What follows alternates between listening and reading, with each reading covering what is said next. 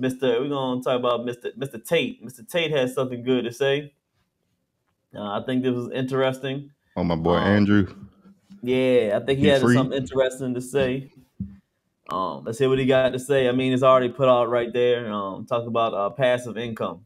I like the vibes he was saying. So let's go ahead and watch this and see what he got to say. A little bit of fitness. I mean, not fitness, a little bit on finance. Let's go.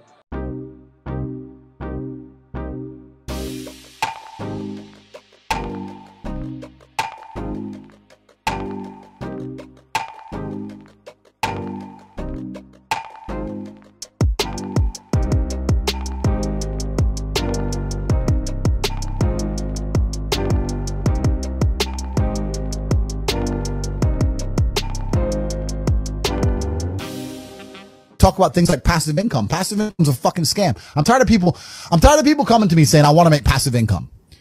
And I sit there and say, what methods of passive income would you say is a scam? It's not about it being a scam. It's about the mentality towards it is a scam. Look, everyone loves passive money, right? I make money as I sleep. Yep. I get it.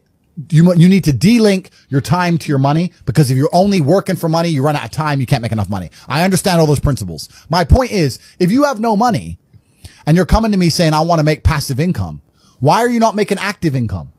Get up off your ass and work first. Yes. Because there's no such thing as completely, truly 100% passive. You're going to have to check on it. You're going to have to maintain it. You're going to have to find a new tenant for that property. You're going to have to make sure that DeFi crypto farm you're in doesn't go to zero. It's not a rug pull. Yeah. You're always going to have to keep an eye on it, right? But the idea that people with no money are already so concerned with making money without work is amazing to me.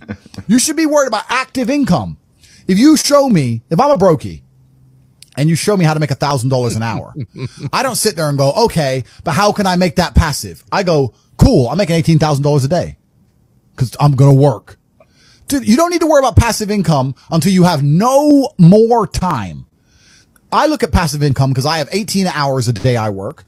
When all 18 of those hours are done and my workload still isn't finished, I have to find a way to make some of those income streams passive, either via staff or whatever else. Yep. And that's how I work smart. I use all of my time, and when all my time is done, now I have to become more efficient so that I can get more done within the same time frame. To sit there and say, I don't want to use my time, so I want passive income is dumb shit. The 16-year-old making 45 grand a month, if he was to sit to me and go, I don't want to make the TikToks, I want someone else to do it, make it passive, that he wouldn't be making any money.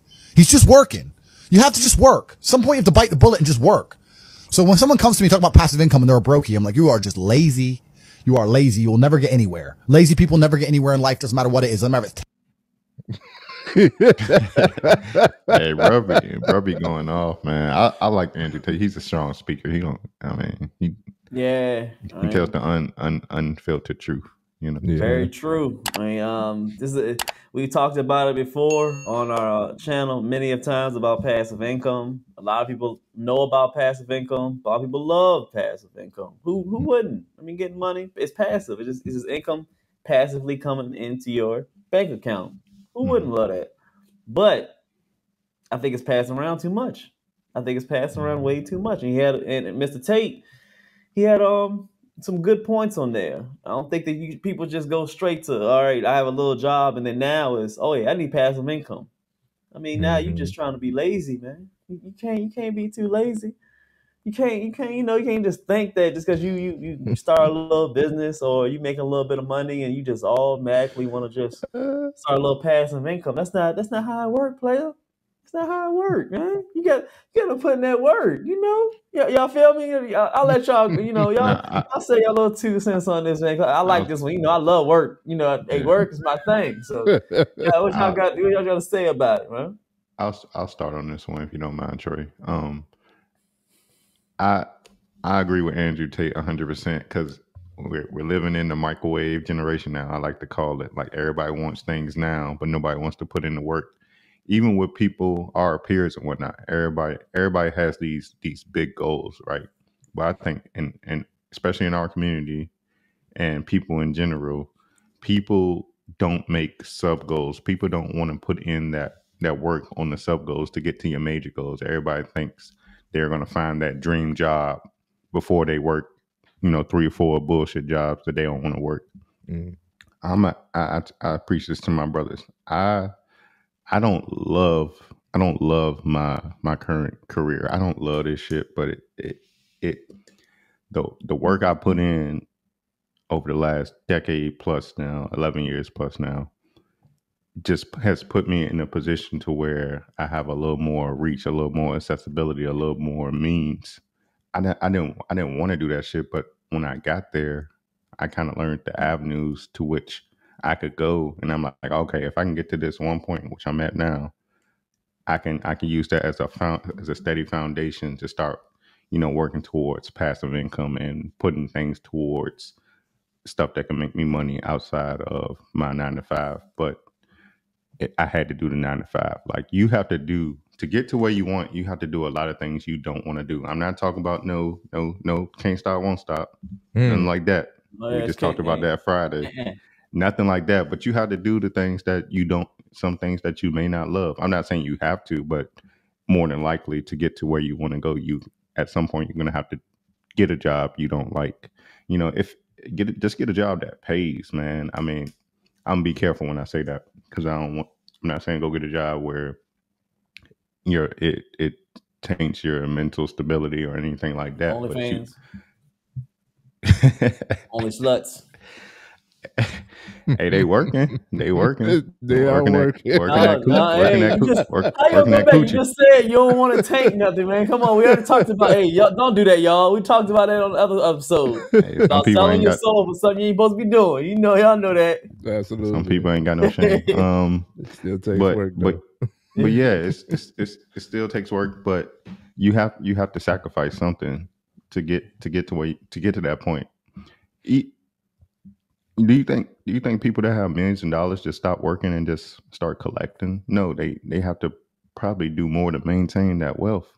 They probably have to, figure out other ways to invest it to keep it going. Because once you've made such a tremendous gain off one investment, at some point you gotta get out of that investment and put the money into something else if you want it to continue to grow.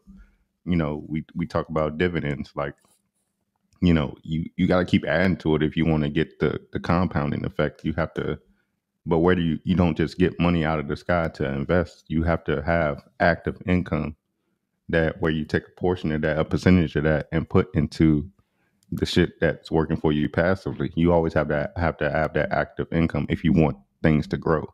Shine. Get your shine on. Get your shine on, shout it. Yeah. So, hey, I put this on. I put it on everywhere. Booty cheeks, kneecaps, underarms. I got the vanilla right here. Usually, hey, I got the lavender one. It helped me sleep good, because I be sleeping like this, and I can smell it off my hands. I'm trying to tell you, feeling good. Y'all better rock with this. Right. It's that vanilla. Yeah. Listen, man, we ain't being ashy no more. Hygiene. Yeah. Hygiene is important. You need to get your shine.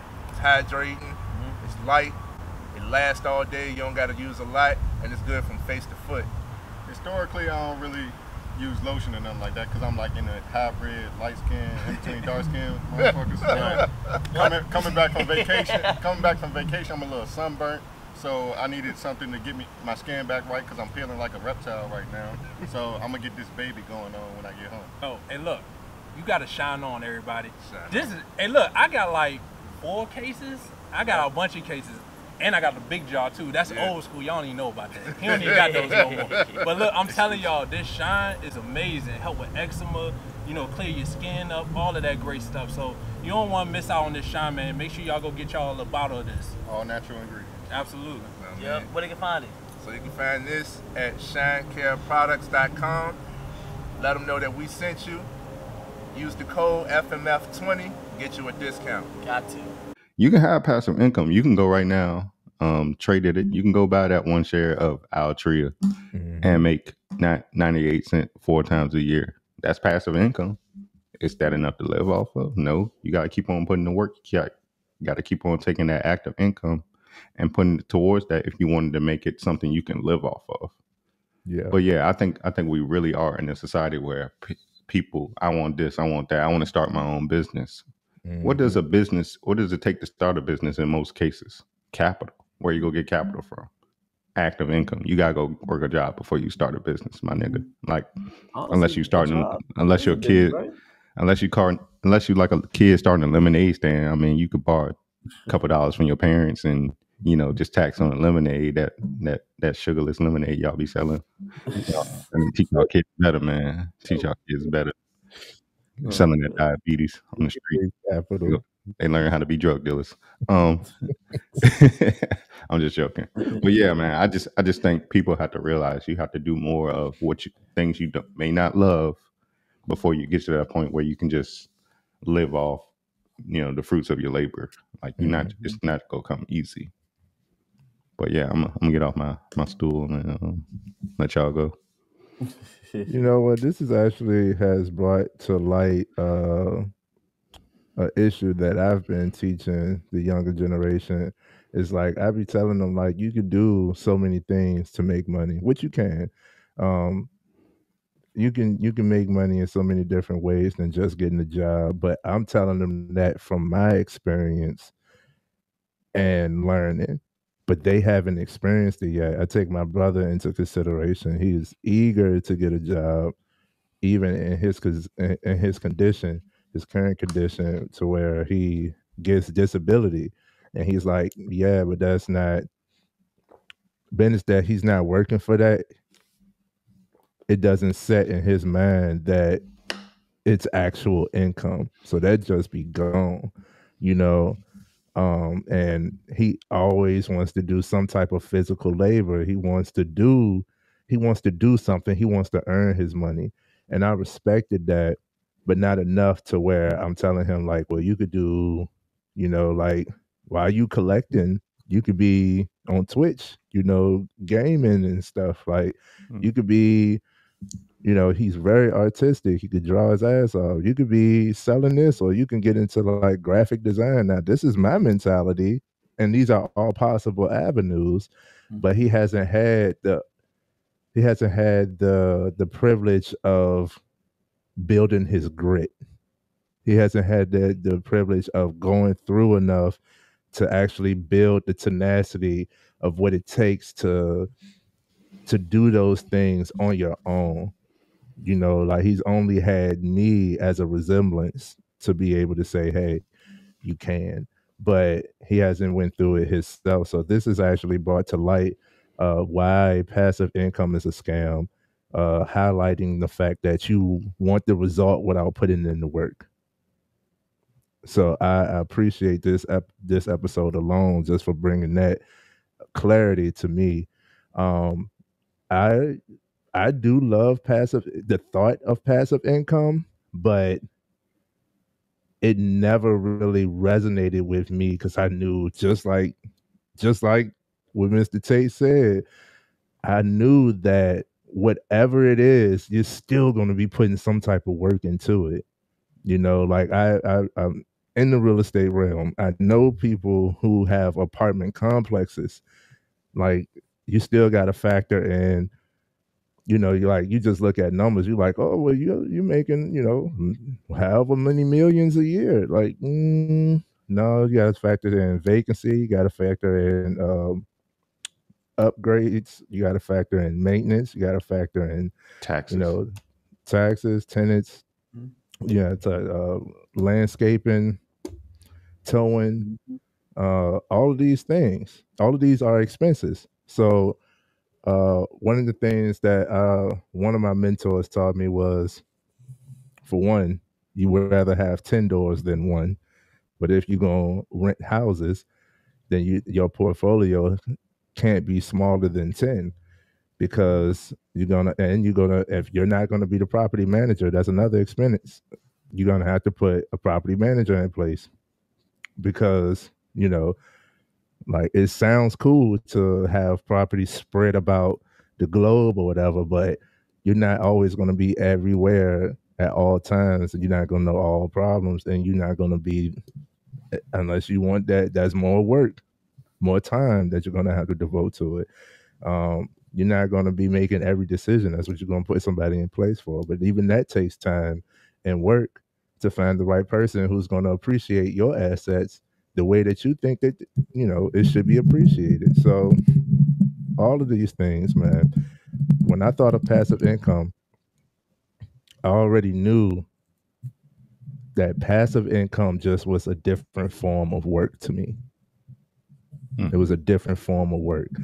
I don't, same way, Keith. I don't really like trading my time for a dollar where I'm not appreciated, which is most jobs, right? Right? Seen as what you could do, your number, whichever level you are in whatever other company. If you're not one of the ones who built the company, you're not going to be truly appreciated. You're never going to be paid the value that you think you're worth. That's why you go out and make your own. But making your own, to me, is more,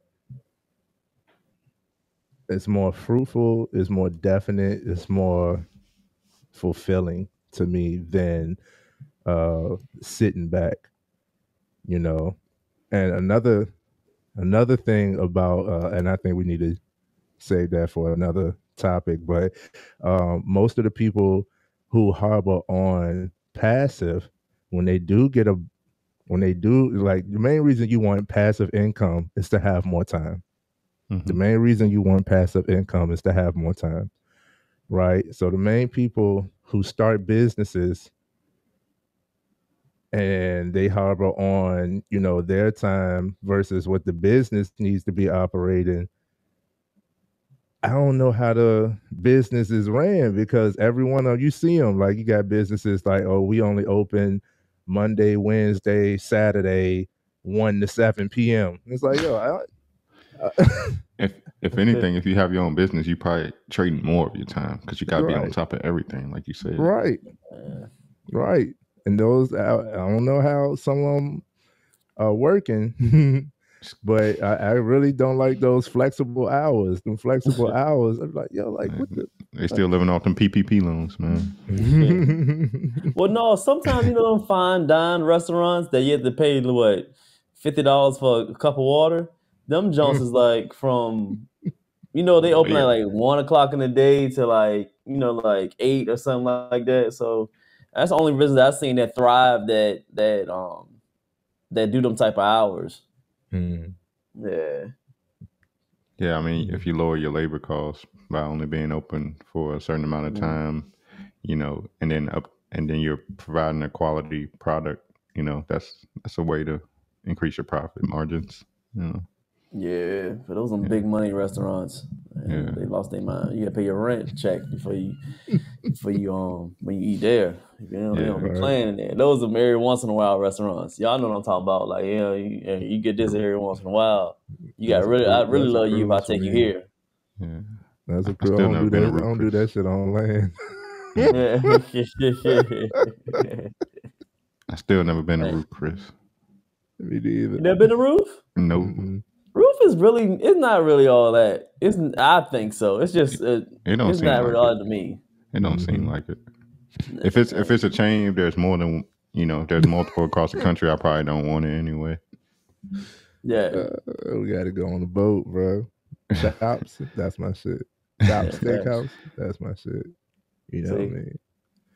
And I'll pay, I'll pay a pretty penny for that. But like you said, every once in a while.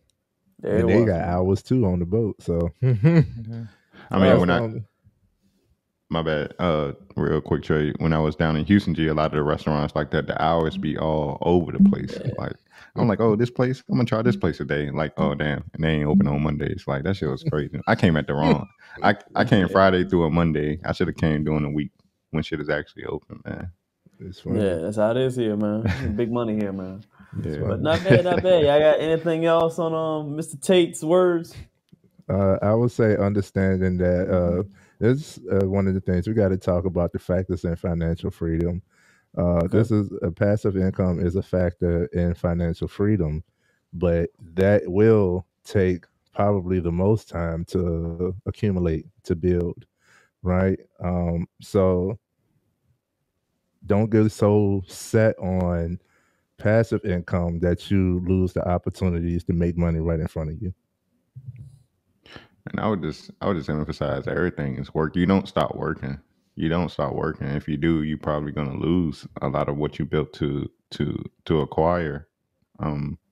you can have a lot of passive income, but if you're not paying attention to like the markets or say this company or whatever entity that where you have your money invested goes down and all your assets are lost, then what are you going to do?